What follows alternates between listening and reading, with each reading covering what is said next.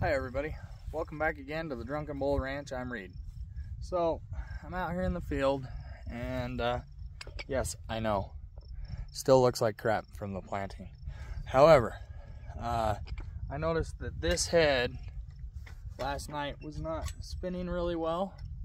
So what happens, and I don't know if you can see this, but right here, this piece gets bent just a little bit, or this piece back here, and they don't quite spin right.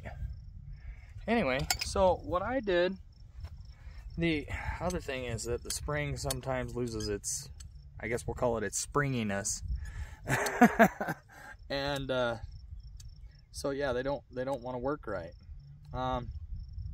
So what I do is I actually take it into the shop and I'll smack it with a rubber mallet and kind of bend it the way that it should be, and then I'll change them out. So I'm just going to change this one out really quick, and we'll test it out and see if it works. But these heads can be kind of expensive, so I like to use them as long as I can.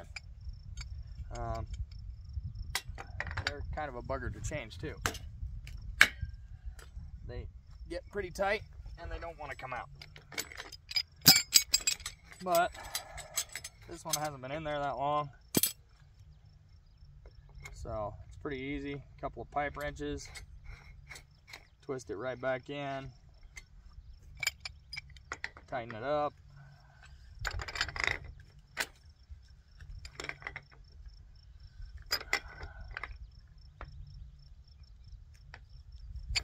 And away you go. So, just so y'all know, this one is the first one on the water line. I mean, you can see the water line going out that way, but should be pretty easy to test. So, let me get this fired up and we'll see what happens. Oh, the other thing I should tell you is that apparently we have what I know as a rock chuck. A lot of people know him as marmots, but apparently he is living in my pile of rocks right there. And when I saw him, he ran all the way down to the end of the field to, I don't know if you can even see it. Where is it? That pile of rocks right there. Anyway, yeah, he is, I'm going to say he's eating pretty good.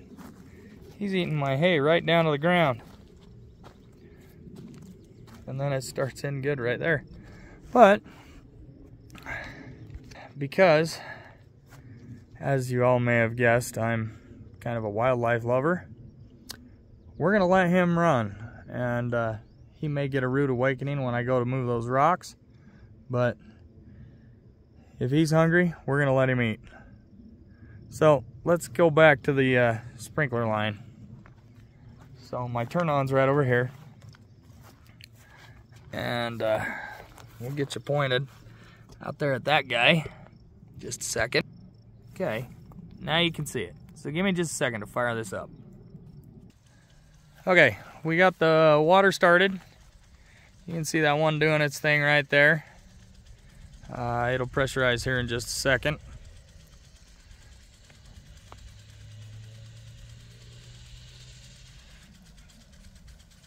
There we go. Look at that. That guy is a spinner. So, the other thing that I should tell you is that it is July 3rd, and our water pressure has dropped significantly here in Utah. Spring runoff is kind of over, and so I may actually end up having to add a right here at this joint, because as you can see, this sprinkler comes around and it's fallen a little short of the end of the field. Reason for that is pressure. I don't know if you can see out there in the distance, but everybody's running their sprinklers trying to get their crops to grow. So it's a yearly thing. Pressure drops, runoff stops, and they start reducing our time for each water share, and that's why, because there just isn't as much water as there could be, should be, ought to be, never is. It's the joy of a drought.